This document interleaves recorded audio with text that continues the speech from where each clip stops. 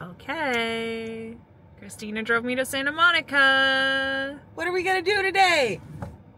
Harvest some eggs. Harvesting! Harvesting! Harvesting! Harvesting! We're gonna make a baby! Yeah! In college, my gay best friend and I joked that if we hadn't found love by 40, we'd have a baby with each other. 20 years later, I'm pulling the ripcord. From deciding on solo motherhood to choosing IVF, I'm Meredith, and this is the backup plan. Where did we last leave off? Okay, so if you have been watching this podcast in real time, I did not release an episode for a week there. So you're on a little bit of a delay now because things got overwhelming. They just did. I wasn't expecting that because I don't know. I've joked in the past with friends that I sort of have a buffering response to like emotions and feelings and stuff like that. So all of the feelings that like maybe somebody would have along the way just like caught up with me all of a sudden. And it was during trigger shot time. And then I had recorded an episode and I went to edit it and something funky was happening in my editing software where everything was really like jittery and glitchy. And I could edit, but it was like a delayed response to everything I was trying to do. And it was, my anxiety was already going through the roof. So it just added more anxiety to the plate. And I said, you know what? We're going to just take this time and hang out. So trigger shot, egg retrieval, fertilization has all happened. So let's get into this. Let's cover it. My follicles weren't really behaving the way that we wanted them to. They weren't really responsive. Once we turned that medication up, well, baby, they responded really quickly. And I actually had to take ganirelix, which keeps you from ovulating. I had to take an extra shot of that to hold it all in. We went from 12 follicles when I went for my first checkup to 20, which I was bananas about. I looked at my charts afterwards and I was so excited. Like to see 20 just felt like a really good safe spot to be in. I would say like half of them were double digits. I didn't want to count out the little ones. I said, maybe we can still get something out of that. Who knows? But it just felt good. Like 20 felt really nice to go into the egg retrieval with. The trigger shots were a little bit intimidating in that I felt like I had to get all of them in that 60 seconds when I hit 9 o'clock. So when you go into this like trigger shot process, like you have one more extra time that you go into, in my case, the KindBody RV in Newport Beach, but in other people's cases, an actual doctor's office.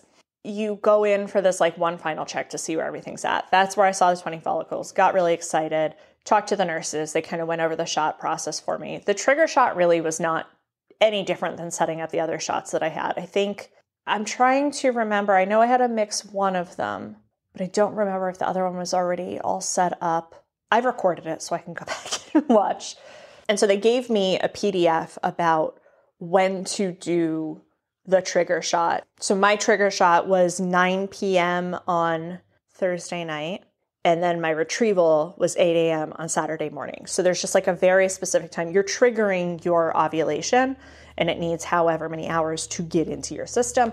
And so I was just nervous, like 9 o'clock hit. I have a cuckoo clock that I got on my trip to Germany over the holidays.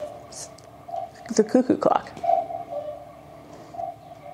And so the cuckoo's like, cuckoo, cuckoo. And I'm like, oh God, I gotta like clean my belly. Oh, are my hands clean? And like, I was nervous. So they all went in by like 9:01, which worked. It was fine. And then that next day was very strange because I'd been taking all these different shots, like morning shots, night shots throughout the time. And then that next day I just didn't have anything to do except take a pregnancy test, which was fun because I was like, this is going to be positive. I've taken all the shots correctly. It's going to be positive. And it was. So that was a very fun little like test run. I will say at this point in the process, I finally felt a lot of the side effects and symptoms I was kind of expecting to feel the whole way. I was expecting to feel bloated and I finally did. It felt like I had 2 clementines in my belly. I had a little bit of the bloat. I've always joked that I have hereditary bloat, like it's just part of my mom's side of the family. Like we just have little round bellies. I don't know that I ever got more bloated than I've ever gotten. Also as somebody with IBS, like We just used to bloat. I would say that I started getting more hormonal. I would say that I started getting more anxious. I really did expect like more bodily things to happen to me though. Like I expected weird chin hairs and like crazy acne. And honestly, my skin was pretty clear the whole time, which I just thought was insane because I don't have good skin. So I don't know, maybe that's the progesterone part when it comes to the implantation. I took it easy. Like I had social plans that I canceled. I ended up doing a lot of sitting on the couch. I tried to go on some like gentle walks around the neighborhood because I was starting to feel a little bit more going on. Again, it's kind of like an indigestion thing where I was just kind of feeling stuff moving around in there. So I was so nervous about ovarian torsion, which is a side effect, or it's something that can happen because your ovaries are so overstimulated that I guess they can like twist and shout. I don't know.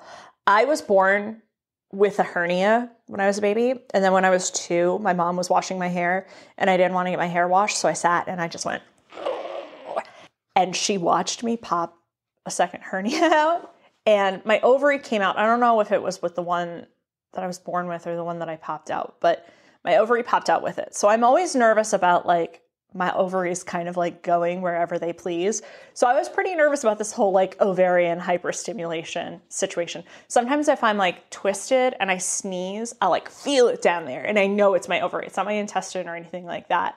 So I was just very careful about like, I am not going to twist. I am going to sit very straight. Anytime I felt a sneeze coming on, I would be like, brace yourself, achoo. Thankfully, it doesn't seem like the ovaries have gone anywhere. So good job, Meredith. For the actual egg retrieval, I was nervous about getting a ride. So Julian, who helps me out with the podcast from time to time, has been my like surgery buddy.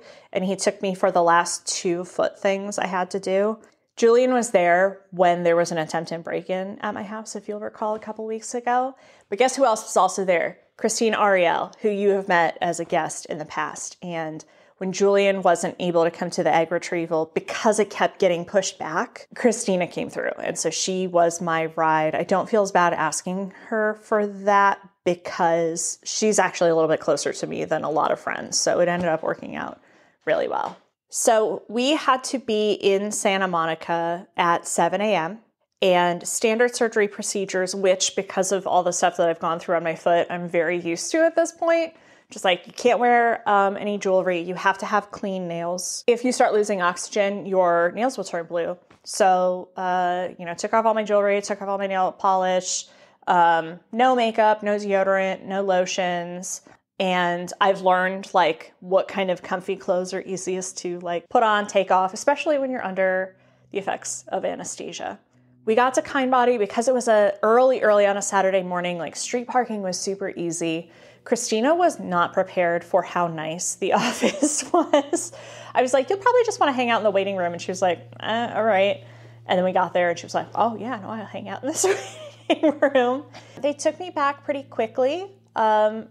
What I liked about the KindBody surgical facility is that, it's only dedicated to that. Like I have been to these other surgery centers for my foot and stuff, and they're just, kind of barren and anybody can be in the waiting room. And it was nice to know that like everybody was there for the same thing. There were 3 egg retrievals that were happening on the day that I went in. So there was a woman before me and a woman after me. I was smack dab in the middle. They take you back and they have these 4 little recovery rooms, which were basically like glorified walk-in closets. They were very tiny, but they had these big recliners for you to sit in. They're like hospital recliners. It would have been nice if they were like lazy boys, but it was a like hospital recliner. And that's where they came in and they had me sign all the different forms for, release. And they did my IV in there. I hate IVs because I don't mind needles, but like when an IV is in me and I know that like, if I like bend my elbow, I'm going to feel it in there.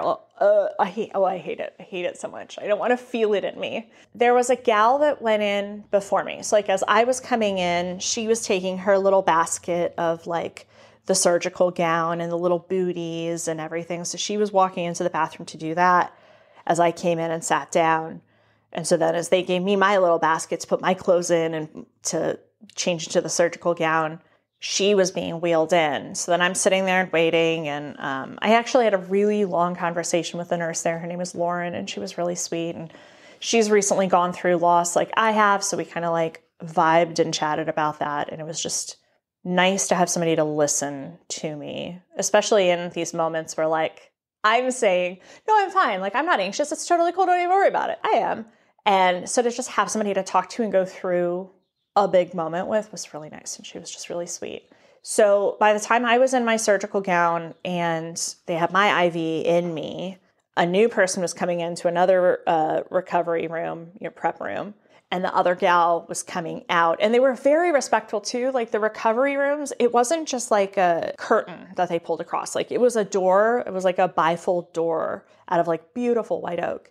And they would close that as the people went through or came back out for privacy, which was really cool. But I did hear the doctor come out and tell the first girl how many eggs they retrieved. And it was 4. And I was like, oh, I don't want to hear that. Like I have 20 follicles. Like, a bunches of them are ripe. I don't want to hear the number 4. I didn't want to hear how they were relaying the information to her. Like somehow to me, that was some kind of a projection thing, like into the future of like, that's what's going to sound like for you in mere moments. So I didn't like love that. And I was just nervous about that. And 4 is a lucky number for me, but in this case, I don't want 4. I want more than 4. So at that point, they had me walk into the surgery room, which had like the most beautiful shade pink ceiling, which doctors, can we talk about ceilings? Like your patients are looking up at them a lot. Like put something nice up there, at least a nice color. The pink was nice. So I went in and at the table, stirrups are awful. Like they're just necessary, but terrible. And I got in. And they're kind of explaining how, they're setting things up and a guy came in at one point. And so everybody I've dealt with at this place is a woman. And so then all of a sudden a guy comes in and I have a blanket over me. So I'm covered. However, I was like, sir, excuse you. And they're like, oh, this is Zach. He's the embryologist. And so I was like, oh shit, like that's the guy that's going to make my baby potentially, in seconds. That was the wild thing about this whole thing is that when Michael went in for his donation, he donated and we left and that was put into a freezer and we didn't think about it anymore. When I have my thing done, first of all, I have to go to sleep. But second of all, by the time I wake up, stuff's already happening. You know what I mean? Like embryos are being made. And so it was just kind of such a trippy headspace to be in, to know that it was happening. Like there's no going back. Like it's really actually happening. I was told that Zach was really funny, I think, at that point. So at this point, they're starting to give me fluids because you can't eat or drink for 12 hours prior to the surgery, or 9 hours. They told me to stop after midnight, and then I was in at 8, so 8 hours. So I'm pretty thirsty at this point. I want my morning water, Definitely hungry at this point. So then when they start the fluids, I'm feeling, it felt like kind of prickly a little bit, especially in my nether regions. It was very strange. And so they come in, as Zach comes in, they're like, oh, this is Zach, he's really funny, he's an embryologist. But they've taken my glasses off at this point, and I think they were starting to pump some more drugs into my system. It's really hard. If you have excellent vision, good for you. I have terrible vision, so as soon as they take off my glasses, I can't see anything clearly, from here out. I'm done. So the entire room is just foggy. And there's a man, I can tell he has a beard. And so because he has a beard, I'm already more interested. And I was like, I think he's cute. I want him to come over and introduce himself closer so I can see the features of his face. Because I want to see if a cute bearded man is making my embryos. Any kind of nerves or anxiousness I have at the doctor's office immediately translates to some sort of vaudevillian routine. I'm telling jokes. I am goofing around. I am on fire, basically, when I'm at the doctor's office. Award-winning comedic performances. So, they start pumping me. They put the oxygen thing on my nose. I have arranged myself down, shimmied to the end of the table, and I've got myself in the stirrups. And the paper blanket is over me. Right before I went under, I know that I said, "Make me proud." And I was out. I do not remember how I got back into the recovery room. I don't know if I was walked. I don't know if they like wheeled my chair in and then how they got me from the table to the chair. But really, that's not for me to worry about because I did. I made it and it's fine. And so I slowly like started to wake up there. TBH, guys, I love anesthesia. Like it's such a cool nap. Like it's great. I think it's because my head is constantly going. And so like when I sleep, sometimes it's not even like great sleep because I'm like dreaming wild dreams, as we've discussed in the past. To have it all turn off is like truly magnificent. I woke up and the doctor came in and she told me that they had retrieved 9 eggs. 9 eggs, which is not bad considering, you know, the Monday prior to this, I was really worried about how I was responding to anything. And I was only seeing like a couple of eggs in the double digits. So then to get up to 9 felt great. I had in my head the number 8 for whatever reason. So 9 felt like an overachievement, which is what every cell in my body is ever accustomed to. So I was like, okay, cool. I surpassed whatever inner number I had guessed for myself, and I feel kind of good about that. I wanted double digits, but 9 felt good. I FaceTimed my mom pretty immediately and was just like so drugged. And then I recorded myself, which for your benefit, They got 9. I feel good, even though my hat's crooked. pretty good. I then FaceTimed Michael, who, like, God bless him, I didn't know he had a race that day. And so he picked up his phone in the middle of the race and he was like, normally I don't run with my phone, but I knew you had news coming.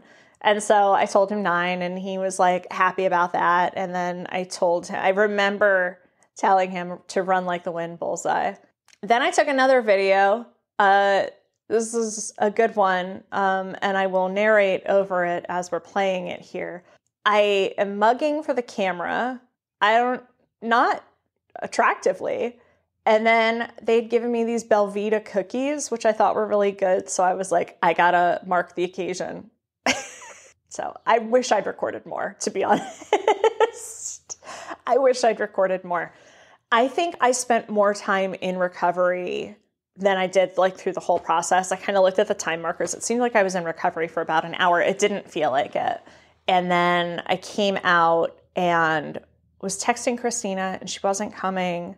So then I like FaceTimed her. She didn't stay in the waiting room. Turns out she went to Target next door. And then she FaceTimed my mom. And they talked for a good long while because my mom was like nervous about the process. And I think Christina was too. So they just stayed on the phone with each other. And then she was a little late coming to get me because she was gabbing with my mom. Those two, I tell you what.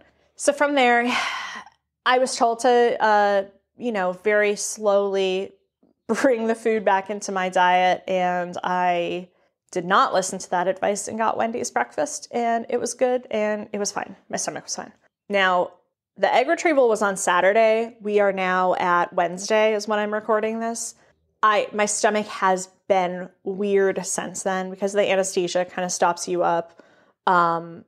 Maybe it's bloat from my ovaries, but honest to God, it feels just like gas in my stomach. So I've been chewing Gas X like they're going out of style. And I know it'll regulate and stuff, but such is the life of a poorly constructed gastrointestinal system. The rest of the day after that, I thought I was going to come home and watch TV. Honestly, I just like scrolled through my phone all day.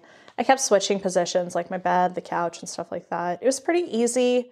I think I ordered food that day. I don't remember what I ordered.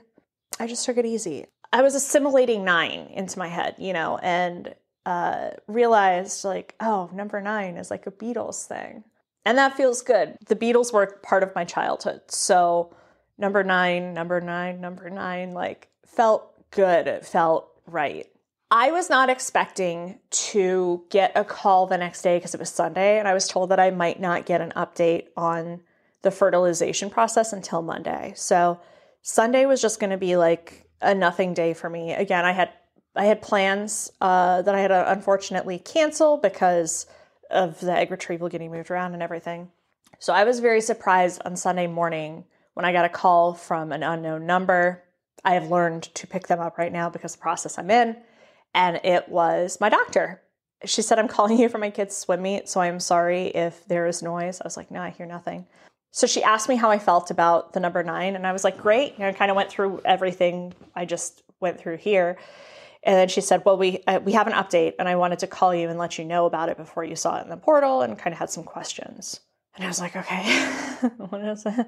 And she said, of the 9 that were retrieved, 3 were mature. I felt very numb when she said that because that is a big drop. It's a big drop. I was kind of working with a 50% attrition rate in my head. So I was kind of hoping that, I was hoping all of them would be mature, but at least 50%, right? So like 4 or 5. Although 3 isn't far off from 4, is it? So she told me that 3 were mature, but all 3 fertilized. And I feel much better about that now than I did in the moment. I did not feel good about it in the moment at all. A drop from 9 to 3 is huge. And I wasn't prepared for an update. I was prepared to live with the number 9 all day Sunday. So that was just hard. It would be much easier if I knew you're getting an update now, you're getting an update now, you're getting an update now. It's kind of been like a malleable, you're probably going to hear about this time. Speaking of which, I could hear any moment now how those 3 fertilized eggs have progressed through the week. Anyway, anywhere from today to Friday, I could know. And so we just keep looking at the phone, and I felt wildly let down on Sunday.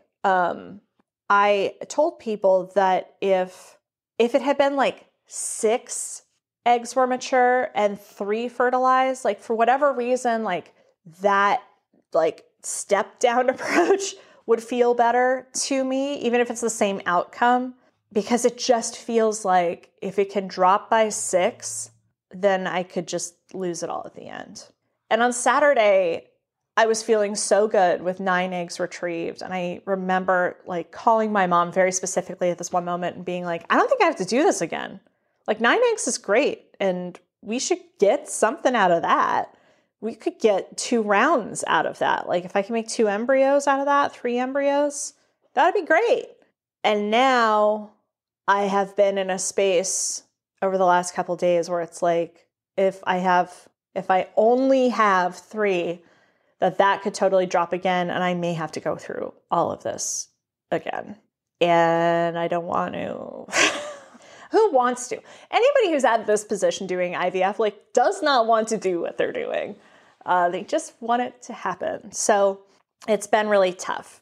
The thing that has been strange to me is a lot of people, when I tell them 3 fertilized, they're like, oh my God, that's amazing. And that's not the response I'm expecting. And it throws me for a loop. And I don't know, because I've been in a more positive, because I've been able to sit with it now, 3 doesn't feel so awful. I've been referring to them as Huey, Dewey, and Louie. Although I was typing to my mom and I called them Huey, Dewey, and Louise, which made me laugh really hard. 3 could be great. And what if all 3 make it? That could be very cool. So, why did it drop from 9 to 3? It could be because my body didn't respond to the drugs until the end. It could be that. So if I do have to go through this again, we can do a different routine dose or whatever to mature them up a little bit faster at the beginning. When I called Mike and I told him that we had 3 fertilized, he was like, are you mad at your doctors? And I was like, no, that's not how it works. I said, it's because my body maybe didn't respond to the drugs. And he was like, well, are you mad they didn't give you more? And I was like, that's not really how it works, because I think his thought process as I was explaining it was that, well, since my body wasn't responding, I should have stayed on the drugs longer and waited for the retrieval. And I was like, I don't think you can wait much longer than I waited. I think there's a certain point where you got to get them out or you're going to pop. So So in the past week, like dealing with that, I've dealt with some more family drama that's really kind of come to a head. So I reached out to a new therapist, and I have a therapist now. I have not had one for a couple of months. And, you know, it's funny, like when you go to therapy and you kind of like build up this like callus and you're like, I'm good, I can face the world. Like, look at all this like emotional work I've done. And suddenly like the callus gets shaved off and you're like, oh shit, I gotta go back. I gotta go back. Here's my routine for finding a therapist when you don't have one. I go to my insurance website and I go to like find a provider, find care, or whatever. And I'll do a filtered search of like, you know, therapy, psychology, whatever it's going to be in the drop-down menu, right? I'm always looking for women. So I click women and, you know, in the near area. So that's going to show you which therapists take your insurance. And then from there, if there are profiles to read, I'll go through and like read the profile of what they specialize in. If I can cross-reference their name with like a Google search, some kind of a review of their services, I'll do that. And then I kind of have like a blanket email that I'll send out to like 2 or 3 of them, because a lot of times, you know, the profiles are outdated. They're not accepting new patients, whatever.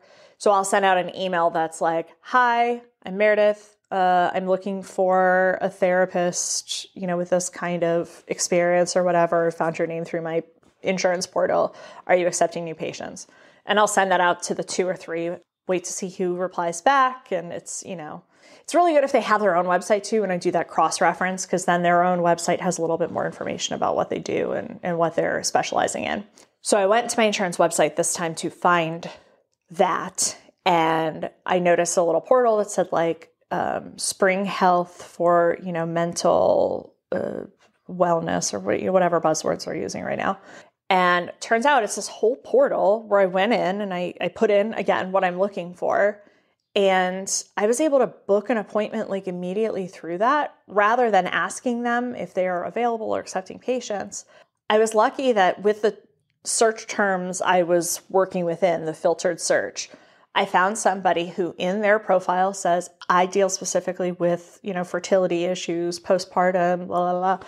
And I was like thrilled. I was like, this is too good to be true. And she had an appointment the next day. I was sure that like I was going to click it and then get an email and be like, actually, this therapist died, or something wild, right? Like I was like, this is way too easy, but it worked. And she was really lovely. And I was able to talk through the family issues that I'm dealing with. I mean, those aren't fixed, but I was able to give her the primer on it all. And then she had some questions for me about where I'm at in the process. And because she deals so specifically with fertility issues, like when I say to her something like, oh, and suddenly like I had 20 follicles, she knows what that means in the process. I didn't have to like explain to her, this is how many I should have, and this is how many a normal person has, and here's how many I thought. Like, she knew. And she went through like kind of a basic rundown of like, here's where I see you in the fertility process, because I work with women who do this all the time. And so, you know, having a baby is like a book, and here are the different chapters you're at. I would say you're kind of at like chapter 3, and, you know, what are your desires? And I was able to explain to her that like, it is my wish to be a mother, not necessarily to have a child, but that I'm taking advantage of the ability to have a child while I can. And if it doesn't work, that's fine. We're going to find other things. And what's really cool too is that she has worked in the social worker scene. And she said, if adoption is something you want to do, or foster care is something you want to do, I can direct you through those sorts of scenarios. So that's really cool. And then she told me, I had no idea this was an option. There are embryo adoptions available of parents who have created embryos and aren't going to use them for reasons XYZ, but they don't want them destroyed, or they don't want them donated to science or whatever. So you can actually do embryo adoption, which is wild to me. And I don't know if I'm interested in it or not, but it's crazy.